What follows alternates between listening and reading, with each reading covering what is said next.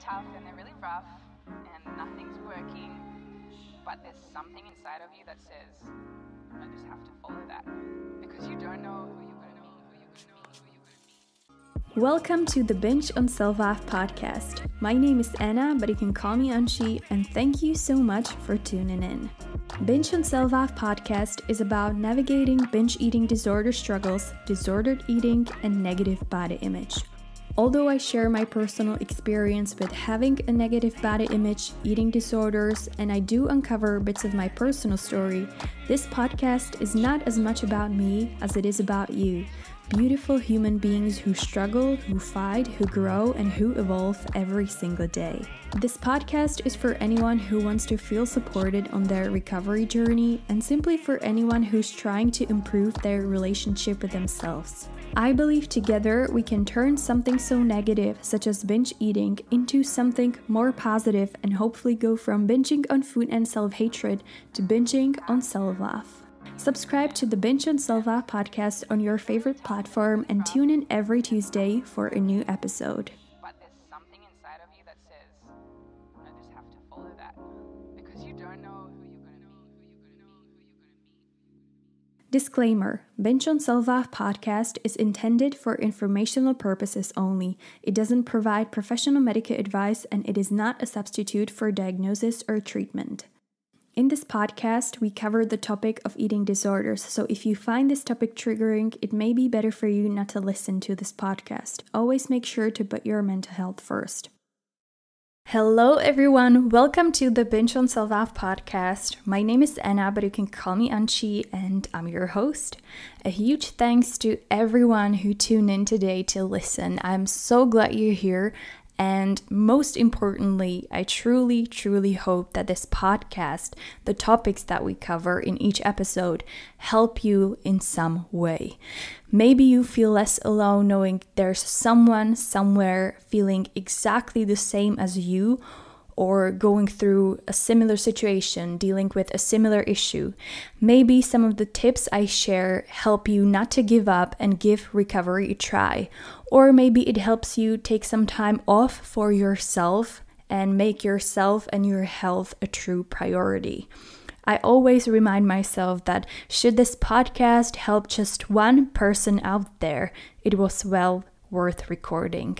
And honestly, this podcast and the entire podcasting journey has been helping me as well. All I say, all I share with you throughout the episodes, I'm saying for myself as well, because I know what it feels like, feeling like you don't have any more power to keep going, to get up and give it yet another try.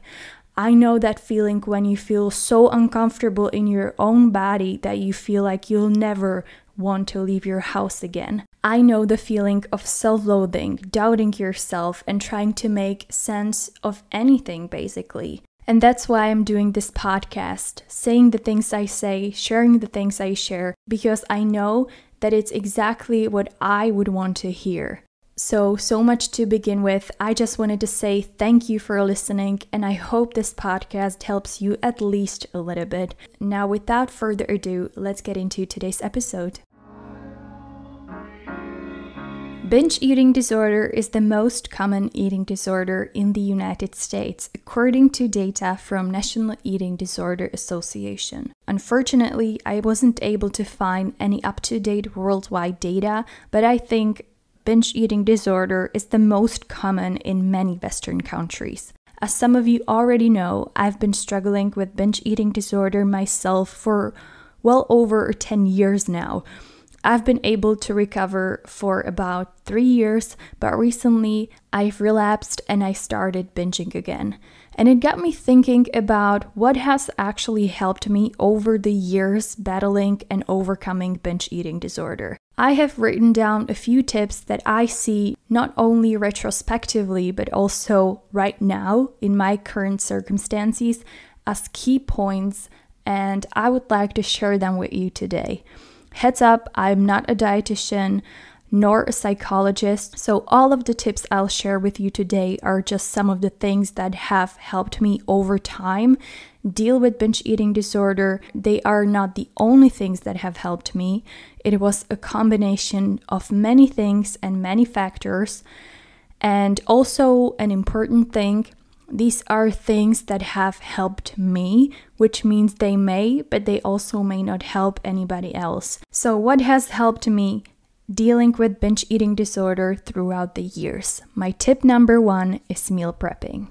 For me personally, meal prepping became one of the most important things in my binge eating disorder recovery. And I'm not talking about meal prepping so that you can count calories, not at all. I'm talking about meal prepping because this way you are pretty much reducing the chance of coming home super hungry and then binging on everything that you put your hands on. And you're feeding your body on a regular basis, which means you're not starving half of the day only to binge later. And that gives your body reassurance that it's not going to be starved again. So meal prepping and eating regularly is something that has helped me a lot. How often you should eat is not in my competence to tell you. Everyone is different. I think the best way to figure out what works for you is to just try and test it and see if you and your body feel better eating 3 times a day, 4 times a day, 5 times a day, 6 times a day, or whatever. I personally like to eat 5 to 6 times a day, but again, that's just my personal preference and it doesn't mean it's right or wrong. Before I started preparing my meals, I would have breakfast at home, then I would leave for work. I would usually get hungry around 10. Somehow I would get through the lunchtime and I didn't have the option of going to a restaurant or a canteen. So all I could do was either grab some fruit at work or I had to go to a nearby store and buy something. Usually it was some pastry with a spread or something, leaving me hungry again very soon, not being able to concentrate at all. Then I would leave work at 5, go straight to the store, buy everything I put my hands on, go home and binge. And it went like this pretty much every single day. Once I started meal prepping, the binge sessions slowly started to decrease because I wasn't starving myself, I wasn't feeling hungry all the time, and when I came home from work, I had dinner, some snacks, and I felt good, satisfied, satiated, usually with no urge to binge. The time you spend meal prepping is well worth it, trust me. Plus, it usually saves you some money, which is a nice bonus. What also helped me was that as I was planning my meals ahead, I reduced my trips to the store to usually once or twice per week. So that also helped me to handle the binge urges because in 99% of cases, if I went to a store, I would buy food to binge on because it was right there. I'm going to be honest, of course, it didn't work 100% of the time. There were times when I would go to the store and buy food to binge on anyway, but it definitely helped me to reduce the binge sessions in the long run. Also, as I got used to meal prepping, it made me think of food less.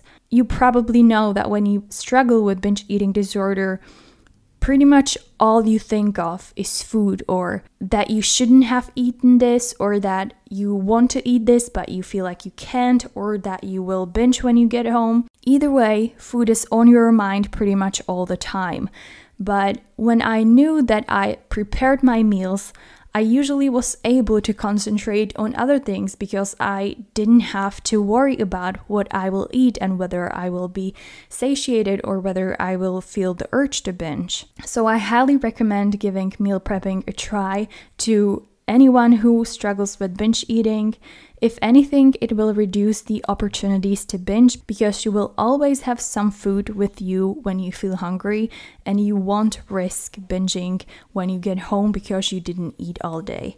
One more thing I would like to highlight though is that while prepping your meals in advance is surely beneficial, it shouldn't mean that you can't eat anything that you haven't prepared at home, or that you should feel guilty or bad or in any negative way for eating out or when you go out with your colleagues or friends or whoever. Life is full of unexpected events, and it's completely normal to eat out, to go out with family, friends, or colleagues.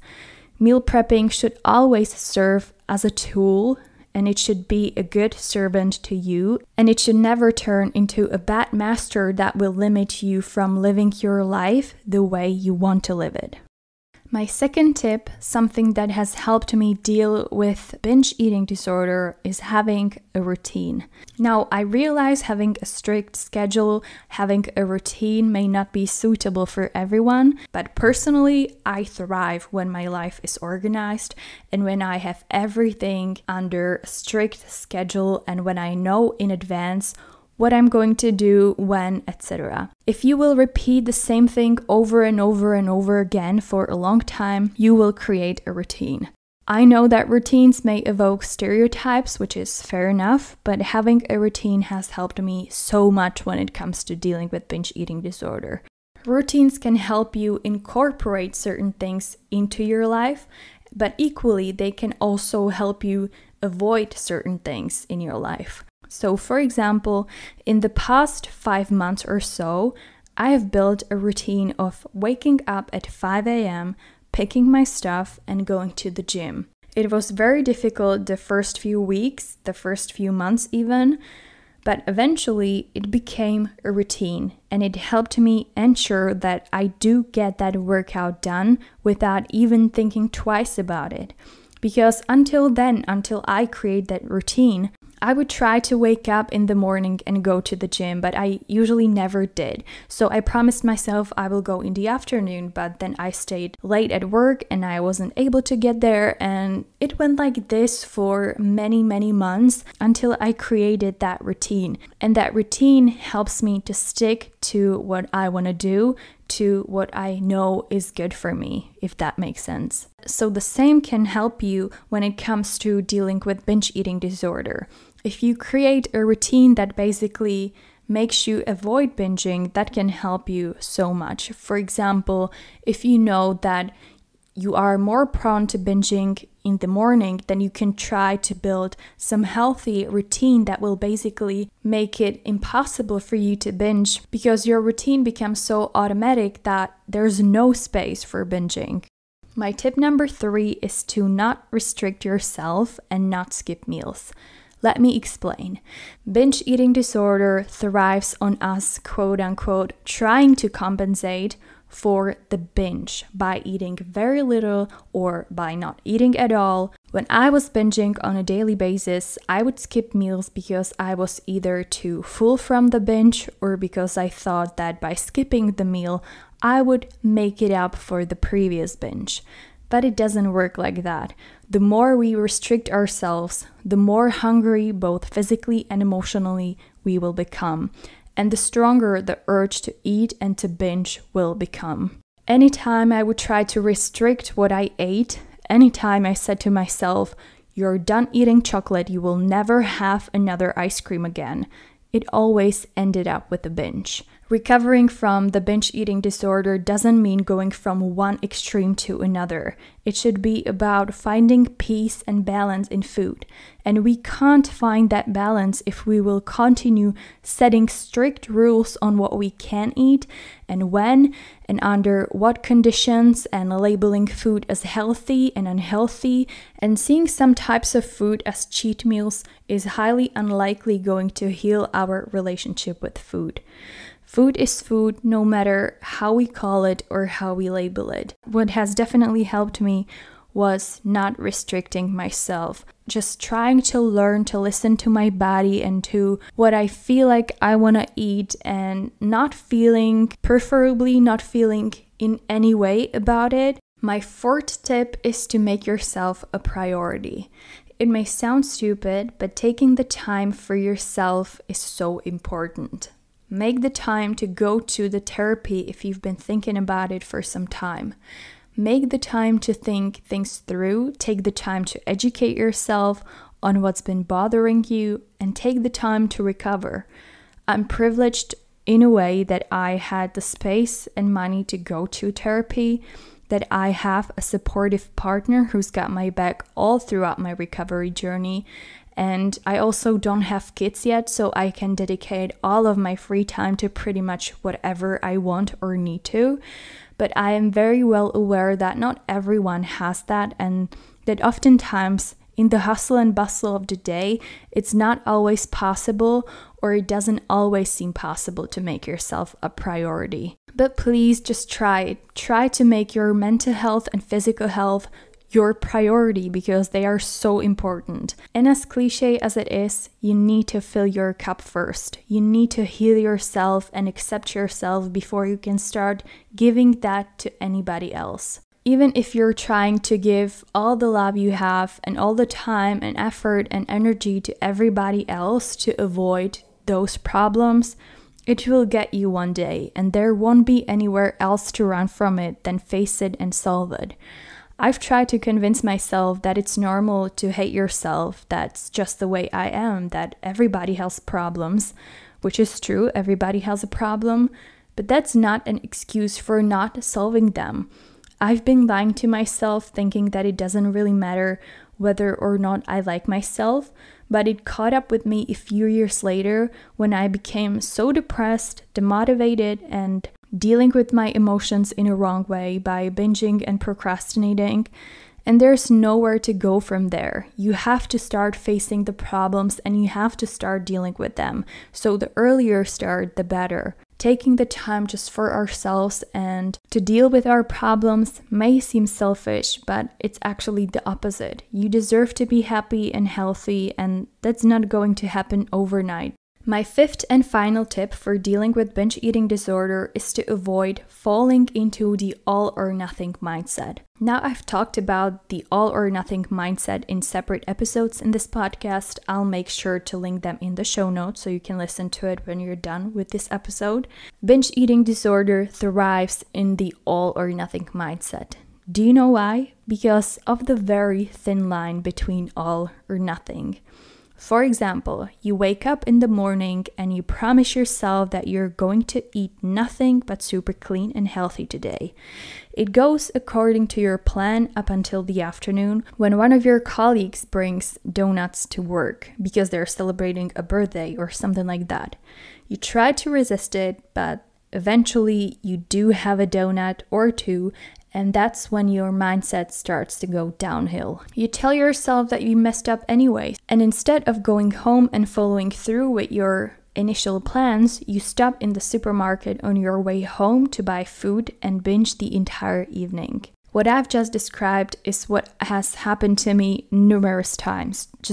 There never really has been a colleague bringing donuts to work, but it was always something that triggered me and that turned me into this it doesn't matter anymore mindset. All or nothing mindset is stopping us from recovering because it divides food into good and bad.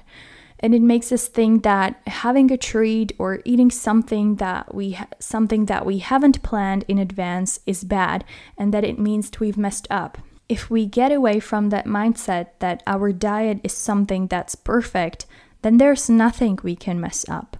The moment I start to think about what I just ate or what I'm about to eat as a cheat meal or as unhealthy or simply as something I shouldn't eat, something that's going to mess up my routine, I am back to all or nothing mindset and everything goes downhill from there. Anytime I say to myself that I am not going to have any chocolate this week or any treat this week, guess what? The week starts and 2 chocolates will already be gone. Food shouldn't be our enemy. It shouldn't be something we fear. It should be our fuel so that we have enough energy to whatever we want. So please keep in mind that there's no diet or whatever that you are messing up if you have something that wasn't planned, or if you feel like you want to have a chocolate so you have it. It doesn't mean you messed up anything. So let's summarize the 5 tips that I have just shared with you. My tip number 1 is to prepare your meals in advance. My tip number 2 is to create a routine to help you push through the hard days. My tip number 3 is don't skip meals and don't restrict yourself. My tip number 4 is make yourself a priority. And my 5th and final tip is to avoid the all or nothing mindset. I'll be happy to learn if there are some things that have helped you to deal with the binge eating disorder. So please feel free to DM me on Instagram at Binge on Self Love. So that's all I have for you guys today. I hope you enjoyed it. If you did, make sure to subscribe to the Binge on Self Love podcast on Spotify, Apple Podcasts, Google Podcasts, or YouTube so you don't miss any future episodes. I'll be back next Tuesday with another episode. Until then, have a great rest of the week and talk to you soon. Bye!